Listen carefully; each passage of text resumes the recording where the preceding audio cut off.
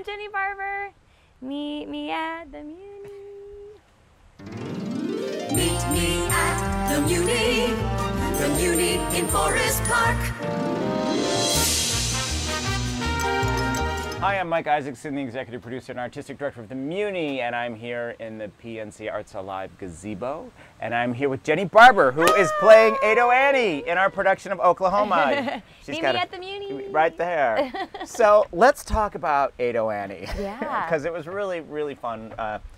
We had sort of our platform run where the whole show was put together for the first time yesterday, and you were just delightful. So what is your take on this young prairie woman?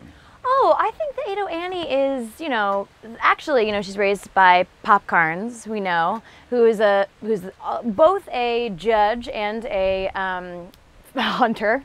So I think she's sort of this tomboy who, in the last year, has kind of come into her. She's blossomed. She's rounded up a bit, and she's sort of like, oh, there's another world out there that's, not just hunting rabbits. And I think that she's just really. Like a prairie spring flower. It's just coming up. Well, you're so good at, these characters. They're really hard.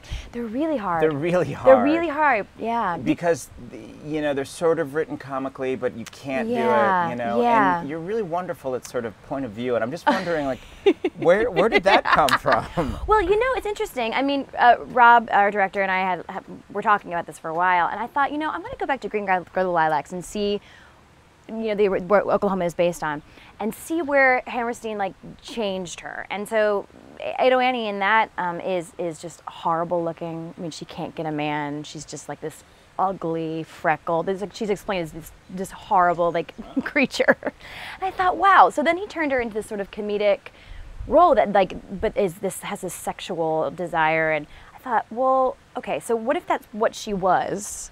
And now she's sort of turned into this thing. So everything is new. She doesn't realize that she has this power, that she kind of attracts these men.